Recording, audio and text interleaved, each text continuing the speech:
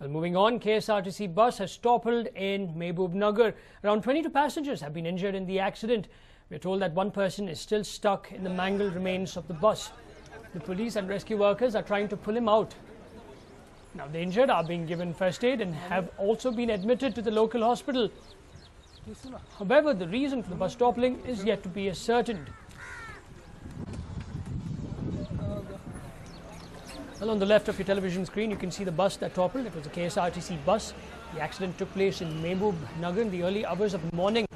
As of now, the police are not too sure, the traffic police that is, as to how the accident took place. Was it because the driver was over speeding? Did he doze off, or did an animal cross the road and he tried to avoid it? And that's how led to this particular accident. As of now, we're told that investigations are on by the traffic police in that jurisdiction.